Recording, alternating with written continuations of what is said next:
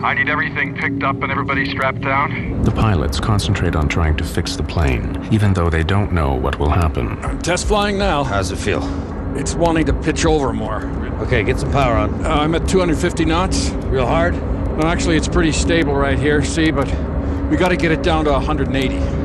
The pilots try to slow the aircraft down to landing speed without losing control. But as they inch their way toward a solution, every move they make could have fatal consequences. The only hope for the passengers is that the pilot's skill and experience can get the plane to Los Angeles Airport. It's on the stop now, it's on the stop. Not according to this, it's not.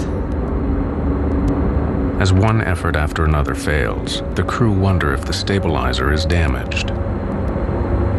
The trim might be, and then it might be if something's popped back there. Yeah. It might be mechanical damage too. I think if it's controllable, we ought to just try and land it.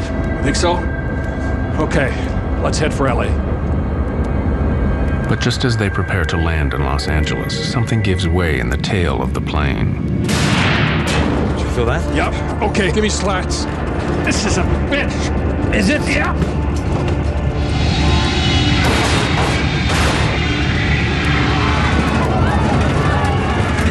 The plane dives straight down from 18,000 feet.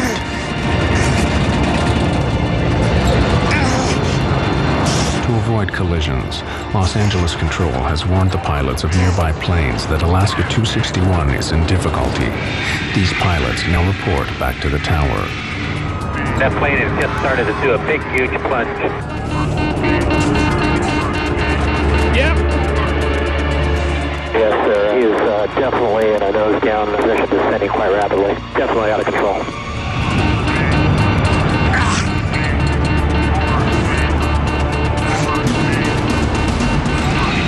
Plane's inverted, sir.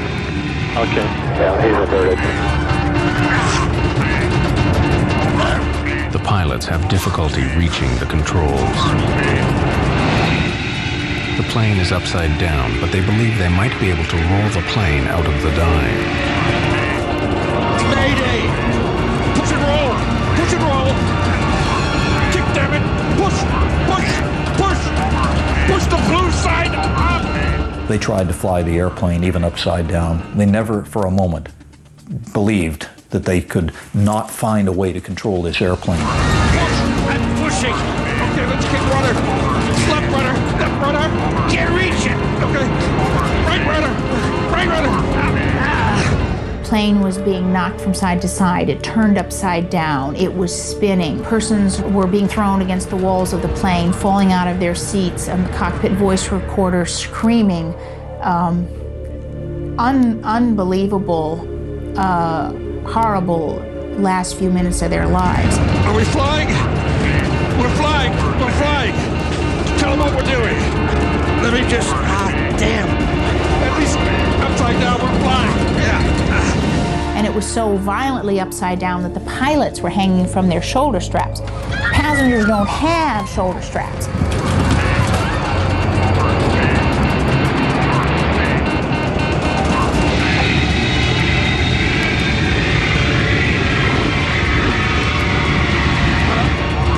Here we go.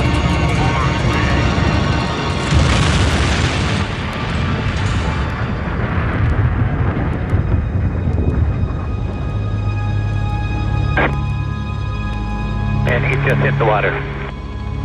Yes, sir. He hit the water. He's down.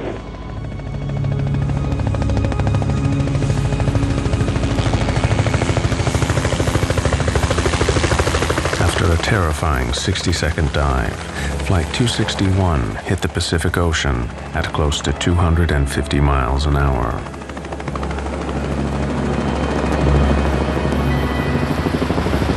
Rescue helicopters were soon at the crash site, but there were no survivors. The plane had broken up on impact. 88 passengers and crew, including 3 young children, died instantly.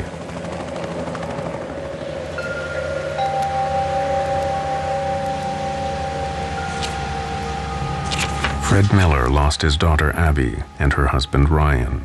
These people suffered on the way down. This was not a pretty way to die.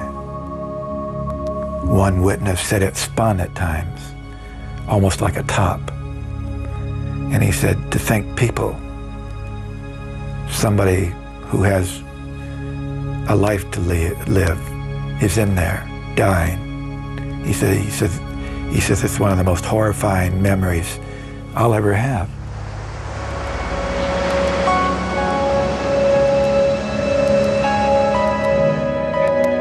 Susan De Silva lost her husband, Dean.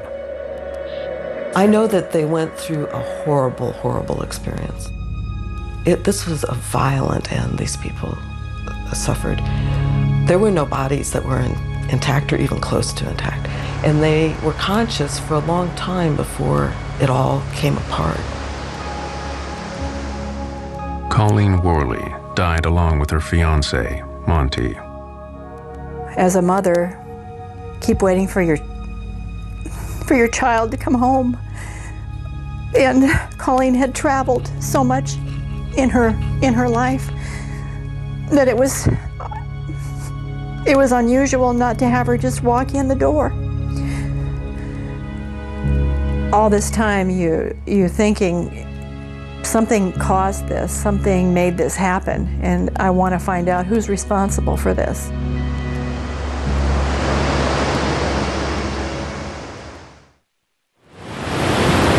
The investigation into Alaska Airlines Flight 261 began to swing into gear, but the wreckage lay 700 feet down. So National Transportation Safety Board officials called on Navy submersibles to retrieve the plane from the seabed. We set up a base of operations, and we had a remote operating vehicle with the side-scanning sonar, which they used to map the debris field and get an idea of how widely spread the wreckage was.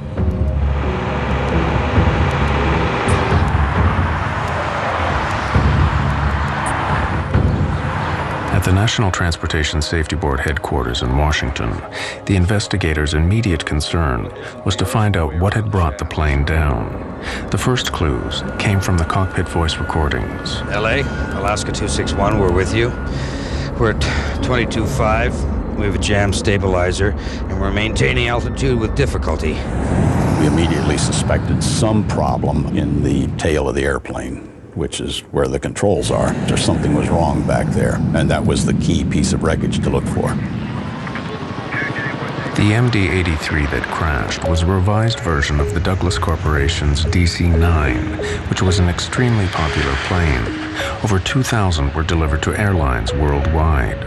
The engines were at the rear of the plane, and the distinctive T-shaped tail was an essential element of the design.